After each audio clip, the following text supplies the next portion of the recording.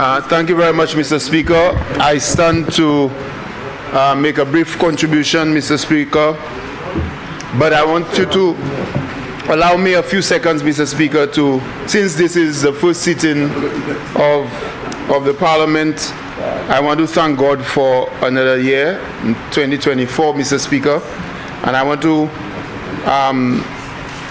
promise the people of the North, Mr. Speaker, that I'll continue to do the best that I can to represent them in the Parliament.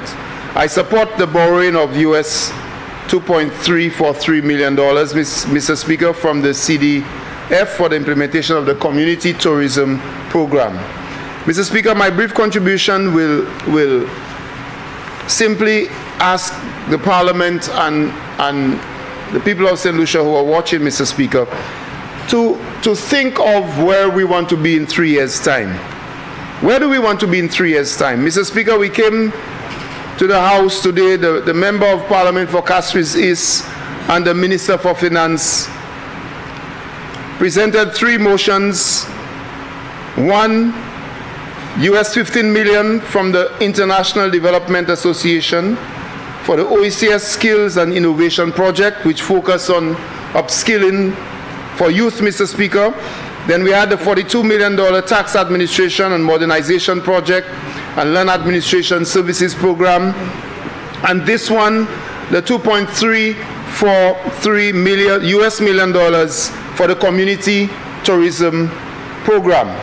Mr. Speaker, just imagine a place where within communities all around St. Lucia, we have our people, both young people and older people, creating experiences for visitors, not only visitors from out of St. Lucia, but local visitors to experience the gastronomy, meaning the things that we cook, the things that we eat, to experience the music, to experience our hospitality on display in a well-organized way.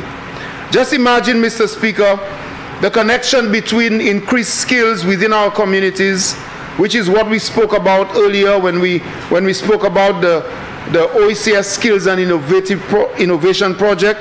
Just imagine a country where our young people are given skills, where they can use these skills to cause the people who visit our communities to benefit. Just imagine, Mr. Speaker, a country where in different parts of St. Lucia you have the various specialties we saw in Dennery, the CMOS experience and so on. Just imagine in 3 years' time, in 4 years' time, when all of these experiences will come to bear and more people all around St. Lucia benefiting from the tourist dollar. And again, tourists meaning people who come from overseas, but people who are from Grosile, but who never went to Bellevue and they want to experience a nice solo or a nice conte or a nice storytelling evening. All of these can be very, very important.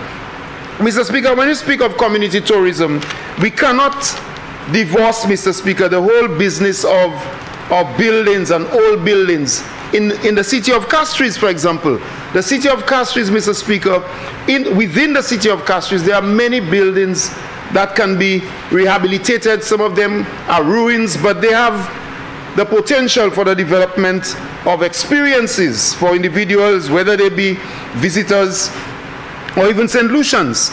And then you heard, Mr. Speaker, the leader of the opposition talking about an 80-year-old building. Every time I heard the opposition speak about what they consider to be an old building, they're saying that we are using an old building and returning a hospital to an old 80-year-old building. Mr. Speaker, this is really shameful to hear them speak about this. And I just went quickly, Mr. Speaker, to look at within the context of tourism and rehabilitating buildings. I went quickly, Mr. Speaker, to look at the age of hospital buildings around the world. And Mr. Speaker, the oldest hospital building which is still in use in England, St. Bartholomew's, the oldest one, Mr. Speaker, is 900 years old. The oldest hospital in England, 900 years old, Mr. Speaker. You know, when you had a leader of the opposition, and again, instead of educating St. Lucians, instead of telling St. Lucians who believe them that this is not the way to think. That because a building has been there for a very long time, it's of no use. It's you know, when people think like that, Mr. Speaker, they translate it subconsciously to the way they treat people, you know, Mr. Speaker. They will put elderly people on a side.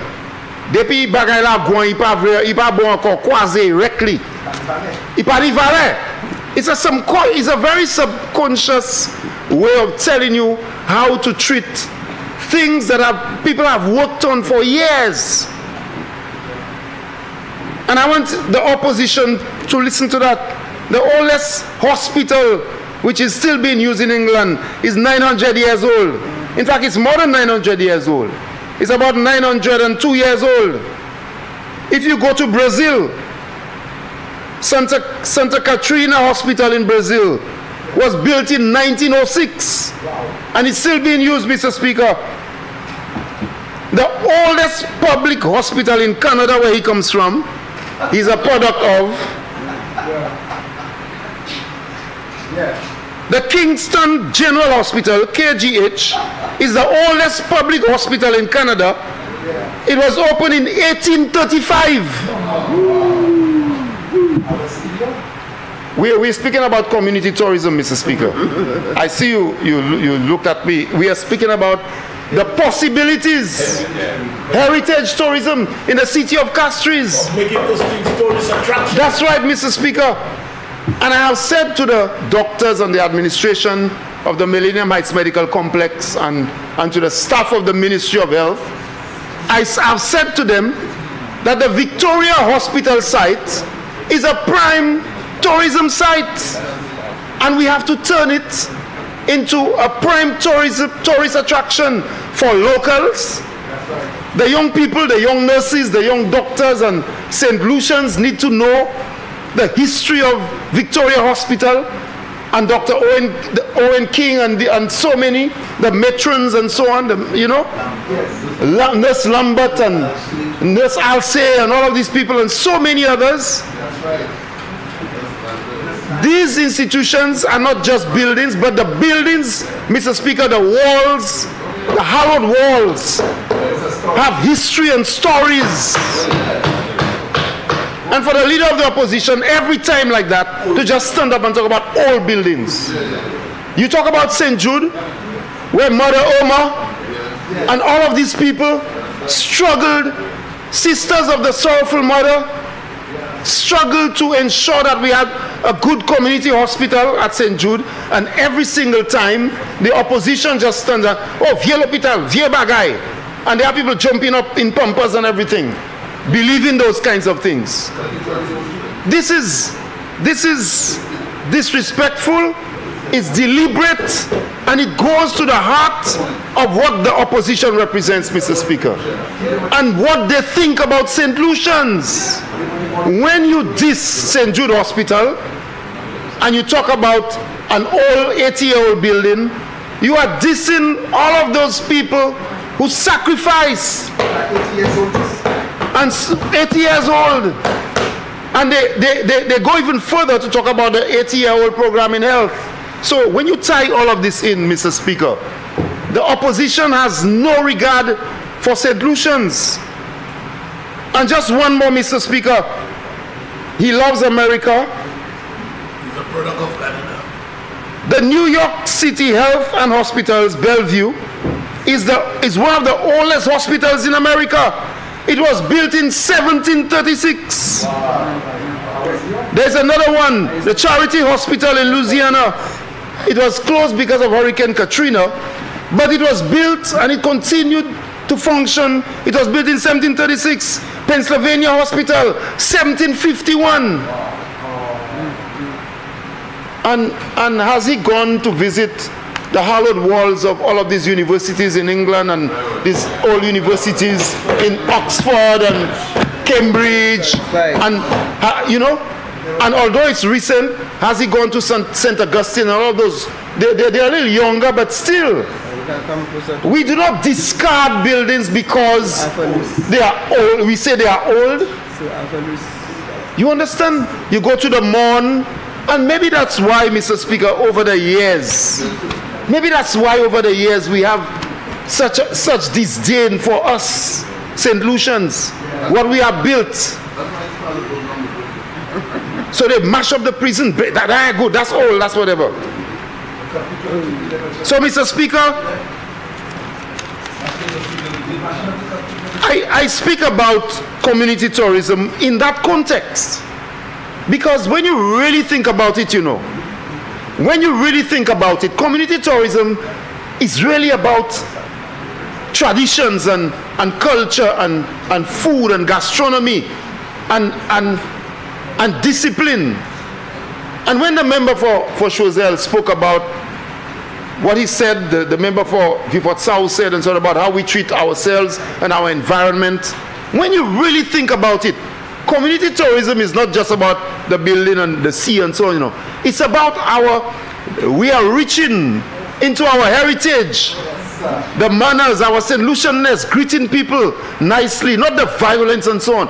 So in a way, if we do it well, and we bring back community and let's work on an experience, whether it's drumming or singing or taking people to the farms or whatever it is, how we take care of the rivers and so on.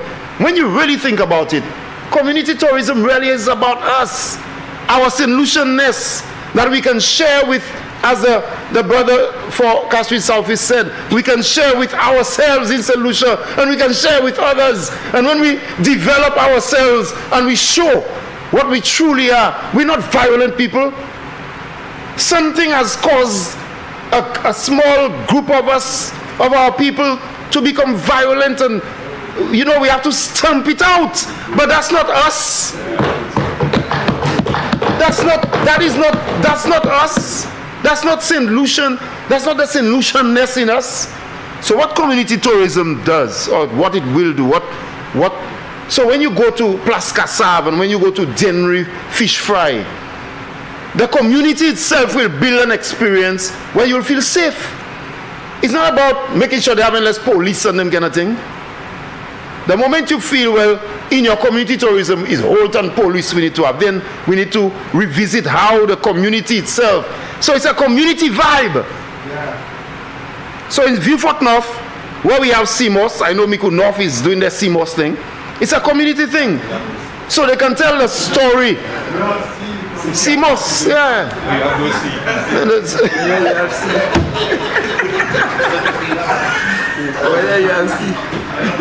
Yes, the people of Vieux-Fort North needs to know that I'm being challenged about us having a seafront. Yeah, we have endless sea.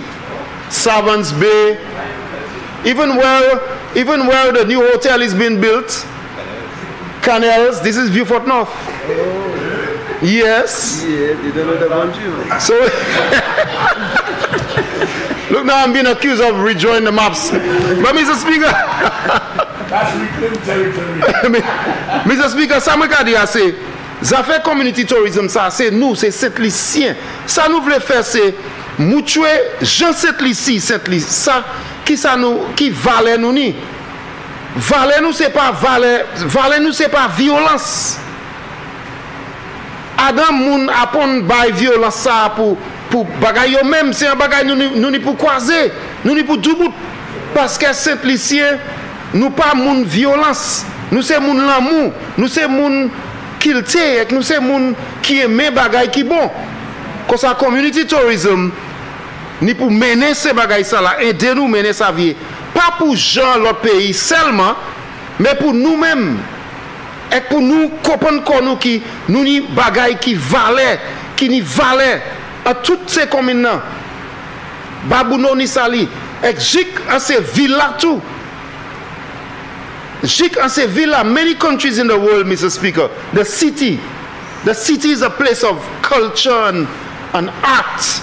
Castries city must become a place of art and culture, and people on a Sunday, on a Saturday, on a Wednesday evening need to want to leave Soufrière or Vieux-Fort and say, well, you know, tonight there's a play at Walcott House in Castries. Let's go down for the vibe.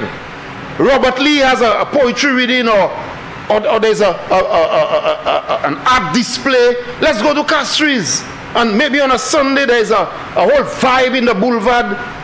with craft and paintings. And so the city itself, Mr. Speaker, has to become a center for community tourism in a vibe, so that when the whole country is mobilized around ourselves, when people, as the member for Castle South has said, when people come to our thing now, they're not just seeing the painting, because the painting by itself without a story, without a vibe, without a context, it's just paint. But when you put context to paintings and poetry and art and food and so on, then you have an experience. And that's what the member for Castle South and the Prime Minister and the Cabinet is trying to do. So this thing about old buildings and old people and so on, anytime the opposition comes to that, we have to mash them up with ashes. Tomorrow is Ash Wednesday. Mash them up with that, because they are trying to denigrate ourselves, our culture, the essence of St. Lucians, what we stand for. Give them some incense and holy water. So what I can see, Mr. Speaker, what I see happening is, I see a revival of not just things for tourists, but a revival of us, so that when we value us, there is no need to even tell people to clean their communities, because we're going to mobilize the country around, hey, this is important. How you throw in a refrigerator in the river when the river is connected to us? When long time ago, that's where our people took water from and cooked from. And when people understand these things, I'm not saying it's going to be easy, Mr. Speaker. It's going to be challenging, because this is a process. It's going to be challenging. But if we start one or two places, and the successes, we can multiply the successes and so on. So, Mr. Speaker, it will help to build us and to build ourselves. I want to say to you also, Mr. Speaker, that I want to tie the community tourism activities to what the Prime Minister laid earlier in the House, the motion, and what the Minister for Education spoke to. So we are not only building skills for services like in restaurants and so on. These are very important. But when the young people get additional skills, just imagine, we have a place in Vieux North called Vigier, tranquil, a lot of land, flat, nice, beautiful. You hear the wind there in a different kind of way. I've told the people that's the best camping site. That's the best place for camping in St. Lucia. Just imagine if we turn that into a place where every year you have hundreds of people camping there with services, and you have young people with skills, with technology, and we increase the bandwidth and so on, and people that's tourism. People come into our communities to work, not just to come off the cruise ship, that's good. But just imagine if we develop spaces in St. Lucia where somebody decides, you know what, I come and spend a week in Babuno or in Bellevue or by the waterfall, and we have all the facilities, or and then I can do my work, and I'm safe and everything. We can imagine the kind of exchange and so on. So reskilling and upskilling, all of these things tie into the community tourism. I love it, Mr. Speaker, because I know that my constituents will benefit in addition to the rest of the country. I've said before, our dream is to have a place of it's already fresh and green, and with our waterfalls, is to have arts, cultural exchanges, an amphitheater at Piero. We've started the drumming festival. We want to continue with that, but with exchanges. Just imagine you have this drumming festival, and for a whole weekend, as the member for Castle South has said to me, and that is the vibe that he wants.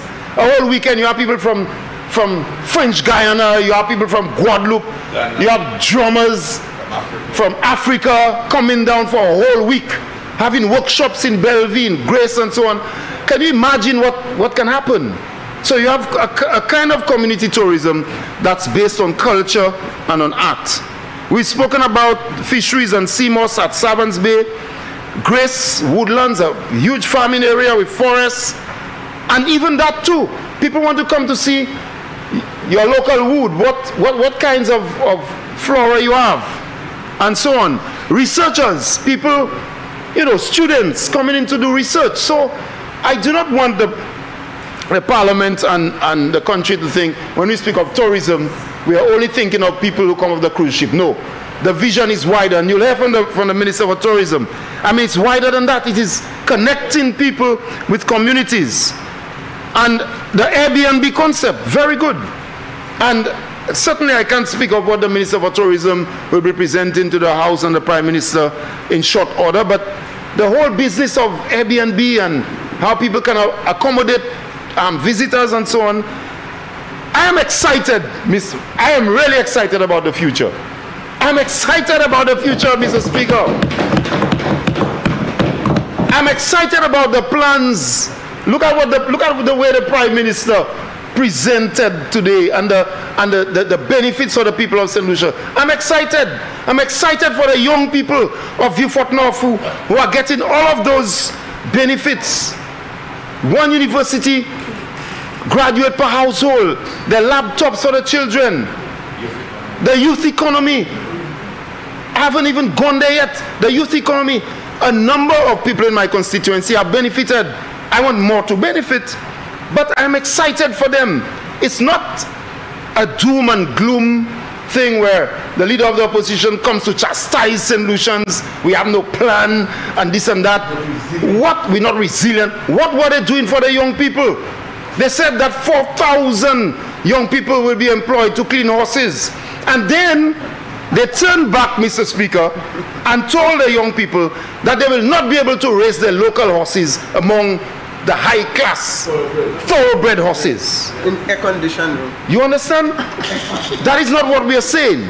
We are saying here we are going to upskill, we are going to provide community tourism opportunities, and we are going to work hard for our people.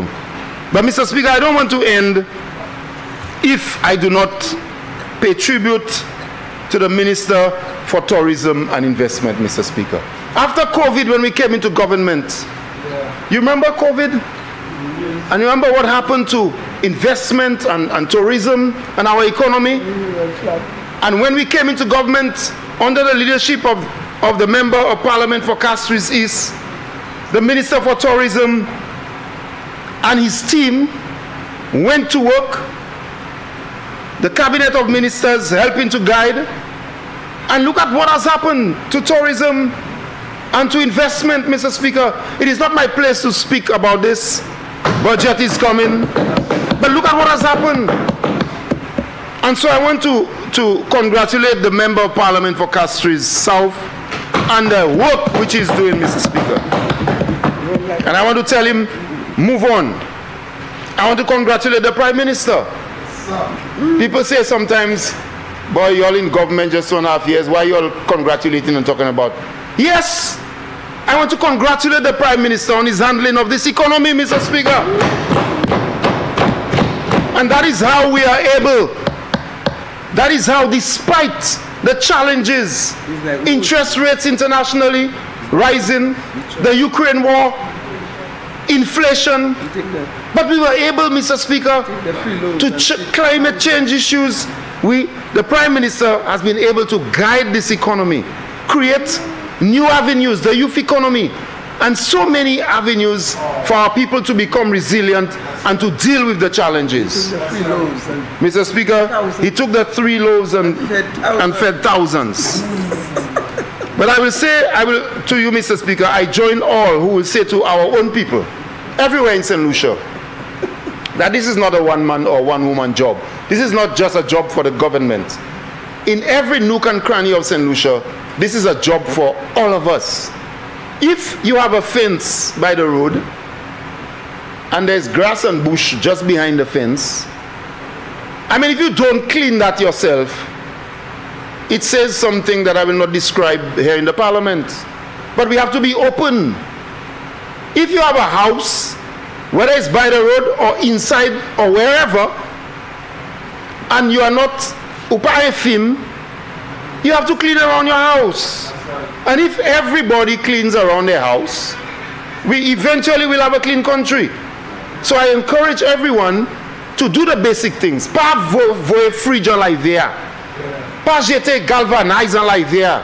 There are some basic things we need to, all of us need to work harder on to keep our communities clean. And I wish to congratulate the council, the chairman of the council in Vieux-Fort North for a wonderful execution of the baton relay. And I wish to congratulate the Minister for Housing and Local Government and his team. But Mr. Speaker, I support this community tourism motion, and I say to you, I'm excited about the future. You saw what can happen to the future if we ever allow the presence who walked out back into this chair. Thank you very much, Mr. Speaker.